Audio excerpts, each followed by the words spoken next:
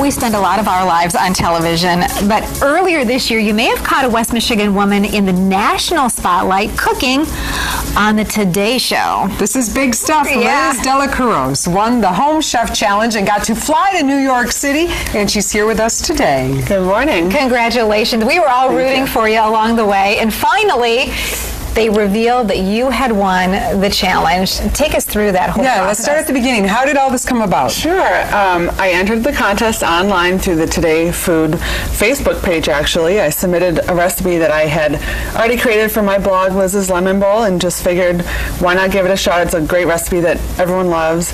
And I found out a couple weeks later I'd be one of the finalists and America would vote.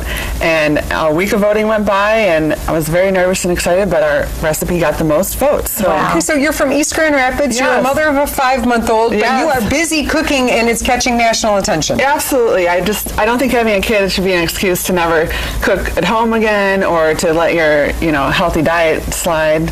So why not just, take the time. You don't have to do everything at once. Use easy recipes that can be done at your schedule. There's no rush. There's no timeline. Do it when you can and, So are you a professional chef, or, what's your thing? I have a hospitality degree from Boston University, so I've always been in the hotel, hospitality, food, and restaurant world. But I just love to cook. I grew up, my family's, we're all foodies, so I come from a long line of amazing cooks. So here's a couple of pictures of you on the Today Show. Tell us about that. What was it like? It was so great to meet Savannah Guthrie in person. She's so sweet.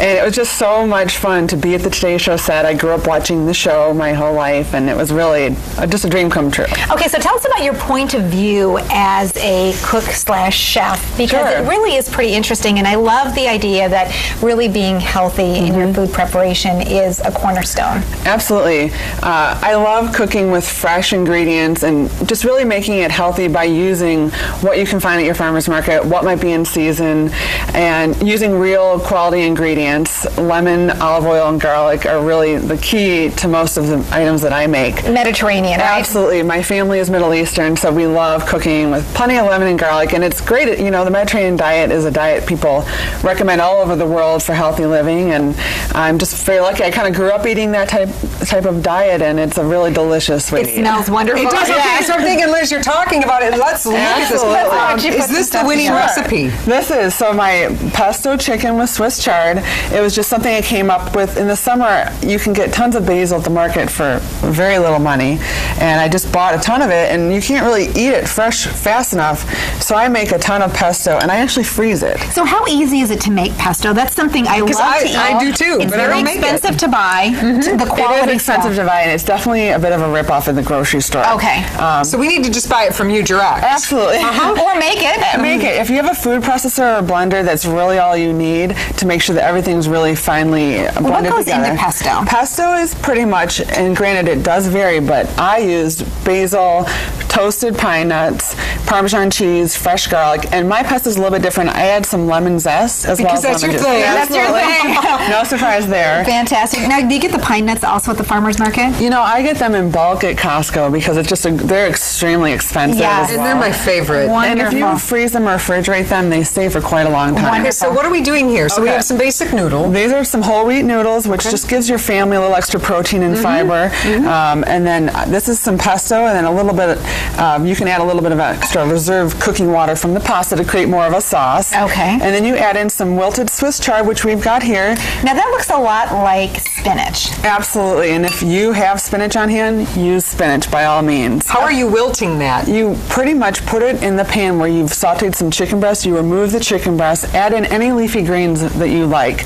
A little bit of the cooking water from the pasta, put a lid on it, 2 minutes, and it's done. The key to greens, don't overcook them. I was just asking you about that because the only way I ever serve spinach to my family is in a salad because I'm nervous about not cooking it properly. You say Absolutely. only a couple minutes? Do you have a rule of thumb when you look at it? When it turns bright green, it's done. Same thing, broccoli, asparagus. The minute it becomes vibrant, take that out. The more you cook it, the more you're going to lose the nutrients, and that's really the reason we're eating these delicious green items. So no more lifting the lid and poking with a fork and thinking I know what's going on. And again, you can always keep cooking it. You can't take back the time Yes, as well. exactly. That So sounds you've really added good. in some chicken here. Absolutely, some chicken breasts, and you just pretty much mix this well to combine. You could always add more or less pesto, depending, more or less greens.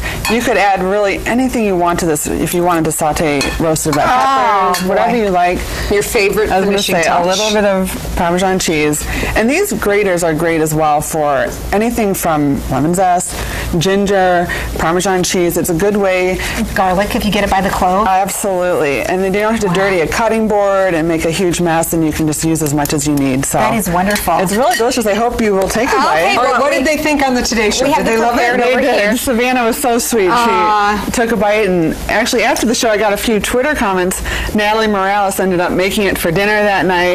Don't you love It that? was so Doesn't it- fun. So tell us about your blog, because Yeah. this is one example of a recipe that you'll have on your blog, which you update a few times a week. Yeah, absolutely. I just pretty much let whatever I find at the market that week or grocery store inspire what I make for my family. I like to make different items. I don't typically make the same 3 things every week. There's really no Taco Tuesday in my house. I just like to create new things. You mix it up every day. This is just delicious, and I can tell you, Brandon and I are both busy, on-the-go Yeah. moms. We like to feed our families things that are healthy, nutritious, Yes. and inexpensive. Absolutely. And it sounds like your philosophy is buy things that are on sale and won't go to waste. Absolutely, and this makes a fabulous lunch the next day. Oh, So absolutely. Yeah. if you're going to work, instead of going out to eat for lunch, save money that way. I love to cook once and eat several times throughout the week. You could also freeze this dish. I mean, I have a 5-month-old, so anything to make life easier without sacrificing good, healthy food that's tasty and delicious is pretty much what I'm all about. Well, So, fantastic. This Well, is delicious. Your best memory of the Today Show is? I would say seeing Hoda behind the scenes, and when she saw my son, and he has a lot of thick black hair, and she just got really excited about it. It was just so fun to see her. She's so funny and sarcastic, just like she is on the show. So that's who she They really are is. truly, same thing with Al Roker, very personable, very sarcastic. I said, this isn't just for TV, is it? And they said, no, this is really how. That's who they are. who They're on we TV are. many hours every day and every week, so they kind of They are are who they family. are. Well, Yeah. Liz, we thank you so much, and you're definitely going to make my mealtime Great. a lot easier. I'm looking to spice it up in my family. Yeah, I think add some lemon zest. Absolutely. That's a great key. Thanks, Liz. My pleasure. Thank you. We'll be right back.